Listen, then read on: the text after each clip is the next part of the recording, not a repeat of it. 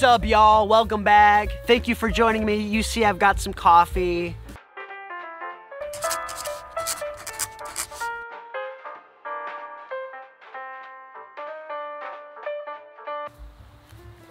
So, how's everybody doing? You guys doing all right? Thank you so much for all the questions for my future Q&A video. I'm working on that now. I recently played at a funeral and it got me thinking about how important life is and how precious every moment can be and how we should really cherish the relationships that we have with people. So I wanted to go back a little bit and kind of go through some memories, and I found this box. This is a box that I made in like 8th grade. It's a memory box of mine and I haven't opened this in years, so I'm actually not entirely sure what is really in this box. So I thought I would record my reaction, obviously, to this mystery box. We're gonna see what's inside and see what mattered most to me growing up. All right, here we go. Whoa.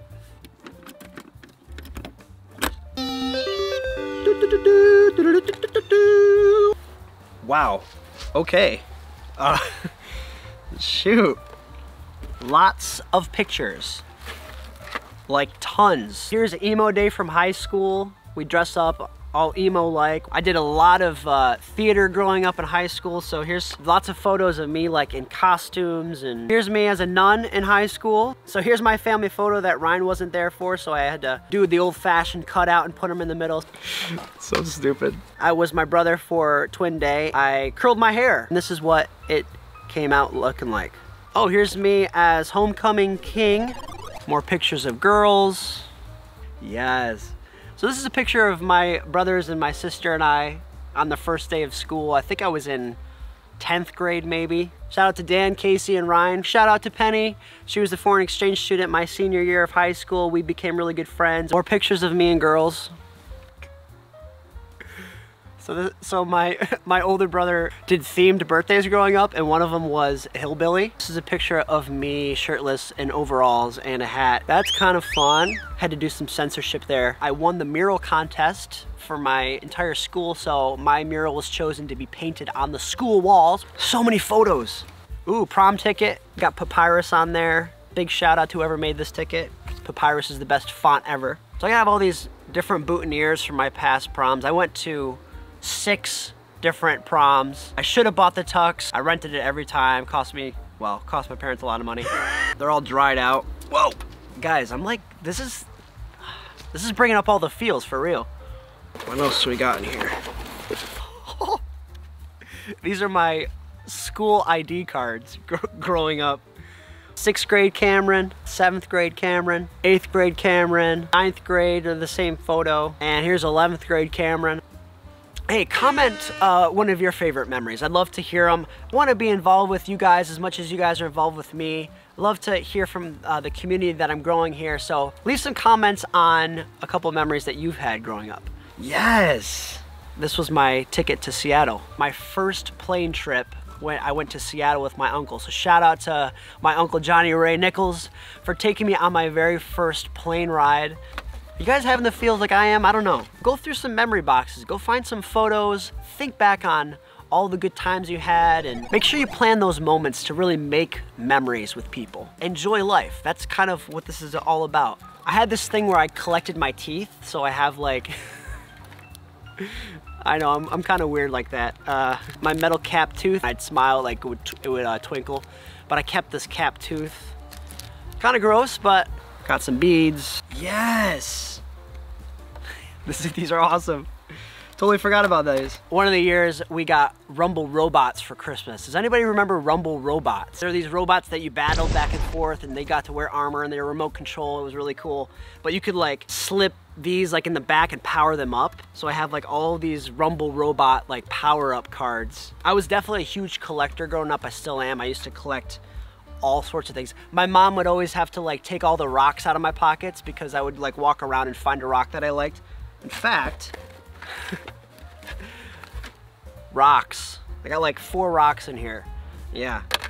I want to encourage you guys, again, get out there, make some memories, put them in a box, and you get to like, it's kind of like a time capsule. You get to go back in the past and look at all of the different things that you've done over the years. There's like a balloon that's like melted to the bottom, which is kind of gross. I haven't seen these in forever. These are classic. This is like middle school kind of stuff right here. There's some dual fighter cards. My brothers and I, we would collect these stickers. They were like smiley face stickers. They were like emojis before emojis were a thing. You'd put the 50 cents in, you would pull it out, get the sticker, and they would come with these cardboard cards, like the sleeves, if you guys remember that. And we cut all of those out and made our own playing cards based on, I don't know, Pokemon or something. We had those card games growing up. So we cut them out, we'd think of like different attacks, a dragon here. For those of you who love Lord of the Rings, here's Mithril. Remember Kirby, you guys? Here's a trio card. Dude, this is a great find. Maybe we'll bring this back, we'll play it a little bit or something on the channel. So in 10th grade, a girl I liked needed a dance partner, and so I bit the bullet and took ballet and tap for a few semesters. This was the ticket to our recital. Shoot. My very first crush when I was in kindergarten, her name was Mary. We grew up and grew apart. She moved away, and then I found her on MySpace, and then eventually found her on Facebook, and we connected. And my junior year of high school, I actually went to her show. These were the ticket stubs at her show. So here's a picture of our big reunion at her show. A lot of crushes in here. This is like a box of crushes. What's this? It's a note. Looks like a Valentine's Day note.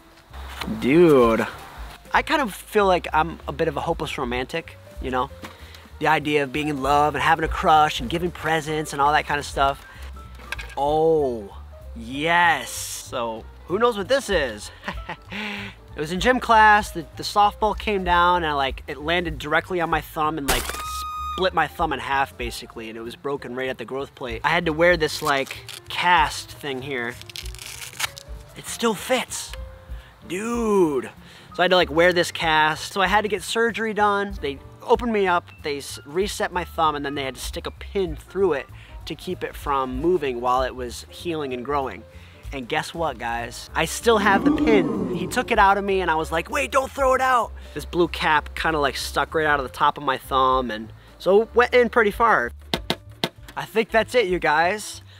Wow, memory lane is one of the best lanes that I love to walk down. I want to say a huge shout out to one of my fans, one of my followers, Sophia. I see you, Sophia. Thank you so much for watching my videos every week, and hopefully we get to meet face to face someday. So I'm going to be reading people's comments in future videos. So if you want to shout out or you want to be featured, leave a comment below and maybe you'll be featured in the next video. Who knows? Thanks guys for watching. Hit that like button, crush that subscribe button, and I will catch you in the next. Peace!